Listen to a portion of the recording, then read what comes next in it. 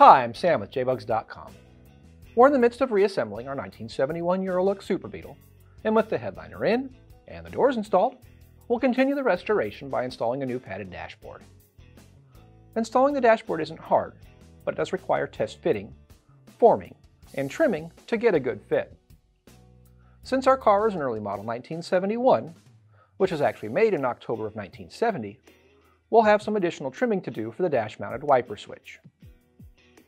We started our workbench so we can get the fascia vents installed, and looking at the back side of the dash, we use a knife or a razor blade to carefully trim and scrape back the foam to the left and the right sides of the vents to expose the metal braces. The braces have holes that will hold the plastic vents in place, and once we locate the holes, we use a small screwdriver to poke straight through the foam and, very carefully, through the vinyl face of the dash. We flip the dash over and use the same screwdriver to press through the same holes that we just made on the face of the dash, and we'll open up the holes slightly. Now we can press the new fascia vent through the dashboard and work through the posts at either side, into the foam, and into the holes in the metal braces. We trim the opening in the dash if necessary so the vent fits well, and once both posts are in place, we use a soldering iron to melt the posts down and flatten them out to hold the vent to the dashboard. With both vents in place, we can now test fit the dash so that we can trim the hole for the wiper switch. This step is only required if your wiper switch is on the dash and not the column. We could also cut the dash for the dash grab handle as well, but we prefer the look of a cleaner dash, so we'll leave the grab handle out, just like VW did a few weeks after this car was made. Once the dash is set in place, we can poke through the back side of the dash with a screwdriver, using the wiper switch hole as a guide, up to but not through the dash face. We just want to mark the vinyl face. Then on the face, we poke the screwdriver through the mark to give us the center point for the new hole. We pull the dash out, and at our bench, we use a piece of masking tape to make a template for our hole. We line the top edge at the crease, cut a hole in the tape using the headlight switch hole as a guide, and we make it a mark at our radio trim crease so we can align our template on the opposite side.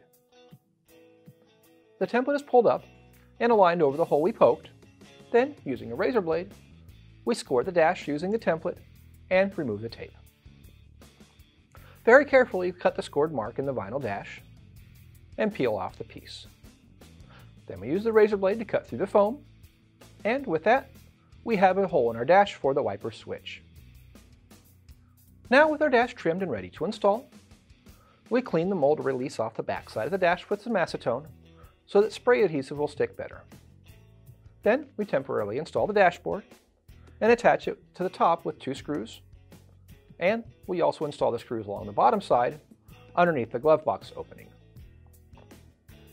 We do all this so we can heat up the dashboard at the glove box opening and form it to the metal there. This often overlooked step is very important to getting a good fit for the glove box trim ring and the glove box lid. Once the lower edge has been heated up, we form it to the metal, and we hold it in place firmly while the material cools. Once it has, we use a piece of masking tape to hold it in place, and we use the same method at the top and the sides of the glove box opening. While the dash is cooling, we get our center, left, and right dash vents and ducts mocked up and ready. Then we pull off the dash and set the left duct in place, lining it up with the face vent first, then popping in the dash vent to hold it in place. The installation is the same at the right side. Then we snap the center dash vent into place and snap the ductwork in place underneath it. Now we'll tape off the dash, the vent, and the areas around the glove box opening. And we note the holes for the grab handle if you were to choose to cut the dash and install one. We apply spray glue to the dash metal and to the back of the dashboard opening around the glove box opening. Then, once the glue is tacked up, we can install the dashboard. The 2 screws at either side of the center dash vent, the 2 nuts along with spacers and washers at the back corners in the trunk, and the 7 screws across the bottom of the dash hold the dashboard to the body. We use our heat gun once again to further form the dash and open the cutouts at the left and the right sides for the glove box hinges. At our bench, we install the glove box stops into a glove box trim ring, then set it in place at the dash opening. A small punch or screwdriver is used to make sure the trim ring holes line up with the dash. Then we install the 7 rivets to hold the ring in place. There are 4 small plastic rivets that install at the top and the sides. First, we break off the post. We insert the post into the head of the rivet, and then we push the rivet into place through the trim ring, the vinyl, and the metal dash. And finally, we push the plastic post into the rivet. Using a small socket as a press and a guide, and a punch to push the post helps. The larger pins at the bottom are installed in a similar way by using a socket to press the rivet down, but then there's no room for a punch, so we pull the socket out and use a brass hammer to tap the post in since our rubber mallets grown legs. Next, we can install a new glove box latch into our glove box lid. After unthreading the latch nut and pressing down the latch to remove it, the latch can be installed into the lid.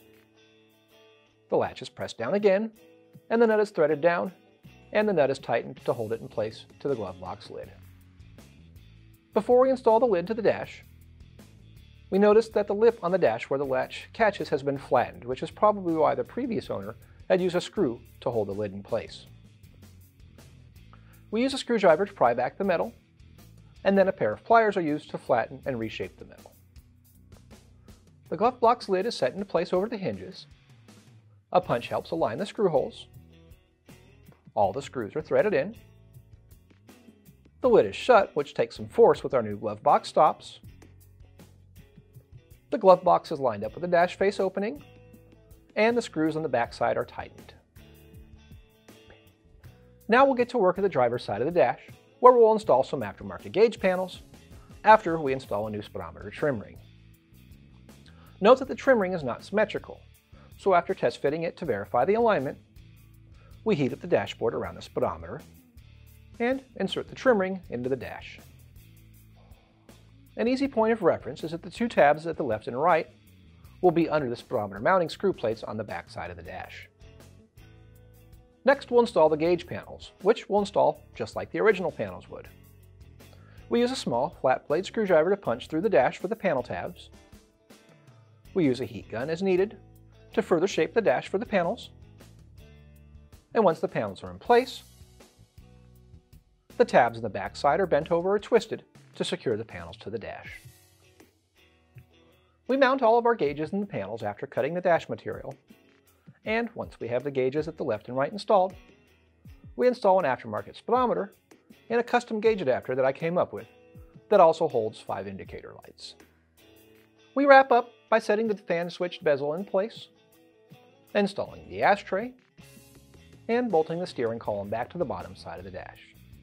With that, we can set our Volante steering wheel in place on the column, and we're done for this video. Unfortunately, VDO is discontinuing gauges regularly, so some of the gauges that we installed are no longer available. In fact, we got lucky and found a tachometer on online forum, as we couldn't locate it new anywhere. Wiring up the gauges is something that will carry over to most aftermarket gauges, and that portion, along with some of the other wiring in the car, is what we plan on covering next. Thanks for watching. Make sure to click the like button below, subscribe to our channel if you haven't already, and when you need parts or accessories for your vintage VW, head over to JBugs.com.